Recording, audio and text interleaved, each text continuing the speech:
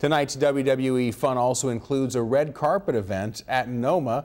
WGNO's Tyler Wing is there with the superstars and celebs. Well, this is WrestleMania 30, so we're celebrating 30 years. And now we get to do WrestleMania in New Orleans, and you gotta love it. Guess what?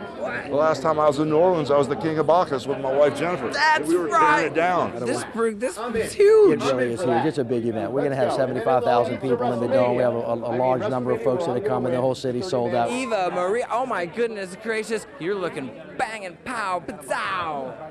Thank you very much. Did you find food?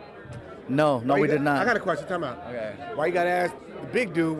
Did he find food though? What do you feed a man before this big match? Well, that's the problem, is because we are in the city of food. Because you're in for it, brother. Your brother.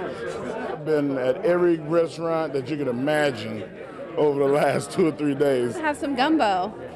Of course, if you need to know where to go, Please help me out. I will. You need to get in the ring. You're so excited you could wrestle right now. Can you blame me? I'm gonna steal some energy from you. He puts amphetamines in his coffee. Way too much energy.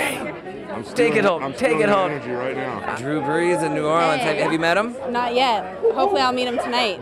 I got the opportunity to meet him quite a few years ago. We were rehabbing an injury at the same time together in Birmingham, Alabama. No way. Cleveland boy. No we way. need a quarterback. We need a quarterback. Ain't taking Drew Brees. Who better to take than the best quarterback in the NFL, Drew Brees?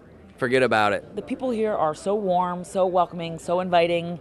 Superstars for Kids red carpet party, just a sampling of superstar power in town for WrestleMania 30 at the New Orleans Museum of Art. Tyler Wing, WGNO News.